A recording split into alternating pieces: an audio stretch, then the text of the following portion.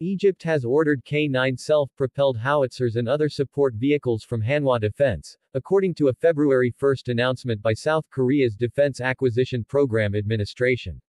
A source with knowledge of the deal told Defense News that most of the artillery and vehicles are scheduled to be locally produced at Factory 200, a state-run defense manufacturing facility just outside the Egyptian capital, while an initial batch is to be delivered by Hanwha Defense.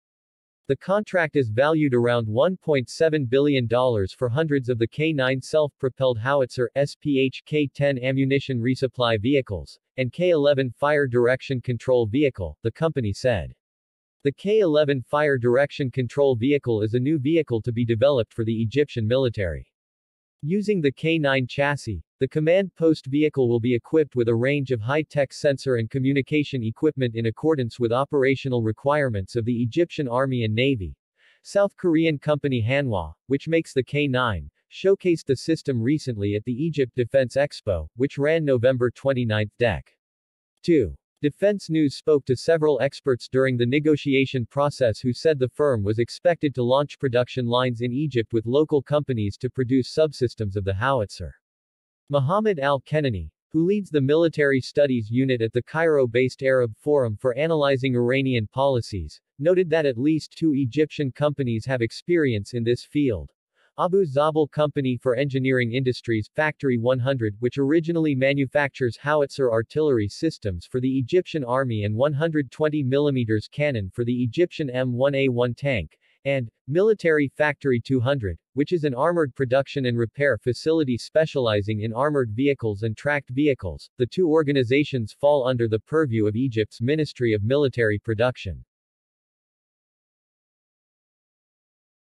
Egypt expressed interest in updating its artillery systems in 2009, but efforts were postponed for nearly a decade as the country underwent a revolt, part of what was dubbed the Arab Spring, a wave of pro-democratic protests, revolutions and civil wars in the region that began in 2011. In 2017, there was a strong competition between French Nexter Caesar, South Korean K-9 Thunder, Russian Koalitsiya SV, and Chinese PLZ-45 for the Egyptian Armed Forces howitzer, Al-Kenani said. Egypt hosted testing for the systems, he said, with a final competition between the Caesar and the K-9, which the latter won. Egypt's land forces currently operate versions A2, A3 and A5 of the American-made M109 howitzer. Abdul Hamid Harfi, a military researcher and author, said the South Korean howitzers will replace Egypt's aging fleet. Some of these American howitzers are first-generation systems and are either out of service or used by the Egyptian Ministry of Military Production to manufacture local artillery using Russian 122 mm guns, but they don't meet the field efficiency requirement levels the armed forces need. After local upgrade, they have become armored and not self-propelled, he told Defense News. But more significant than Egypt's decision to purchase the K-9 howitzer is its securing of a joint production deal, according to Ahmad Eliba, a defense expert at the Egyptian Center for Strategic Studies. The K-9 Thunder howitzer is very similar to the American howitzer. The particular choice of this system was made in accordance with the Egyptian Armed Forces specifications, like the cost and technology transfer, Eliba told Defense News, adding that the latest deal is a sign of growth in Egyptian and South Korean defense cooperation. Harfi agreed, emphasizing that the K-9 Thunder used a German engine, American ammunition and an American-German gun. Therefore, if the supply of one of the spare parts stops, the whole system will be out of service. But what the deal gives to Egypt is an example of technology transfer and building local knowledge and expertise to develop Egyptian weapons in the future.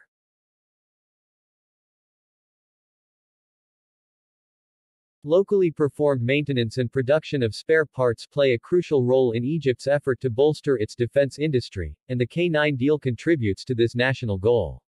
The military doctrine of the Egyptian army is based on diversifying the suppliers of weapons to avoid any risk of imposed penalties or the embargo of weapons and spare parts supply, Harfi said. Added Al-Kenani. In the end, Egypt is moving toward what suits its operational needs, including its conditions, what suits the Egyptian combat environment and what is appropriate for maintenance costs and technical support, and the possibility of technology transfer. With only aging M109 howitzers in service, he noted, the country needs a new cannon with improved capabilities and a longer range for both its the land and naval forces.